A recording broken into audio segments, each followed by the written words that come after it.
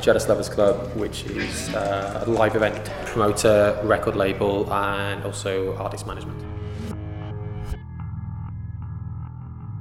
How I look at being a promoter, it's essentially like the most expensive gig ticket. I'm spending hundreds and hundreds of pounds in advance to go watch a band that I want to see. It's a very, very tricky industry. Like, there's definitely been moments where I'm like, that's it, I'm done. I can't bother with the stress anymore, because it is such high and low. You never really know. Like, even a show that you think, right, that's going to sell out, that's going to sell, it might not. Something might happen that week. Even the weather with some shows, if it's raining, you won't get the walk up.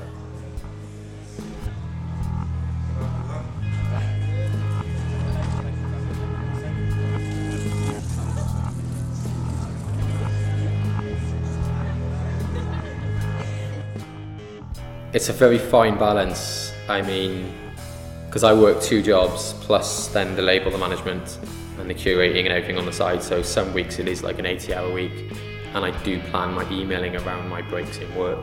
So I'll make sure like my half-hour break is spent emailing the agents, emailing the bands, doing the advancing, and then that'll time me over for a few hours. And then when I finish work, do it again. It's always a fine balance, and that's why as soon as I stop enjoying it, that's when I think I'll stop being a promoter, I'll stop being a manager. But I'm 9 years in or so now, and I've seemed to still have the buzz.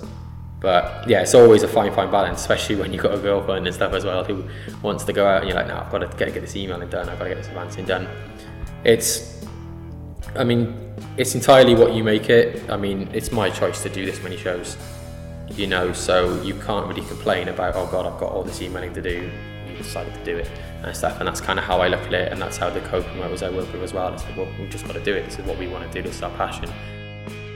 This year is definitely probably make or break for it, because we've got so many shows in the pipeline now. We've 16 booked at the moment, plus a load of curating. Like I said, this is going to be the make or break year. We're hoping to do as many shows as we physically can this year to really push it on. And even with the record label, we've got 2 albums coming out next month. And then I'm hoping to team up with a number of European labels as well to kind of work with some European acts and kind of help the Welsh artists that I work with get out into different countries, which they haven't been before.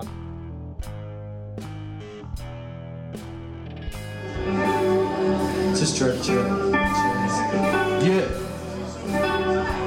Won't see.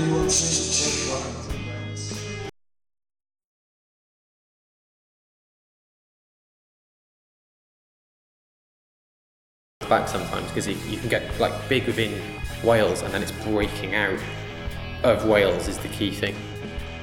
I don't know if I'd want it to be a Manchester, like that that Manchester kind of thing, because again, I think that limits bands, and you just, if you hear a band from Manchester, people automatically assume Oasis or anything like that, and it happens in Wales. They every news report I've seen that's vaguely about Welsh music, they automatically go for the Phonics in the background or the Manics, and they never think of the other bands that are out there that are doing just as well, like the Joy Formidables. You could put them in that bracket. Hopefully they would be the ones soundtracking, not the same old bands that you've heard for the last 12 years.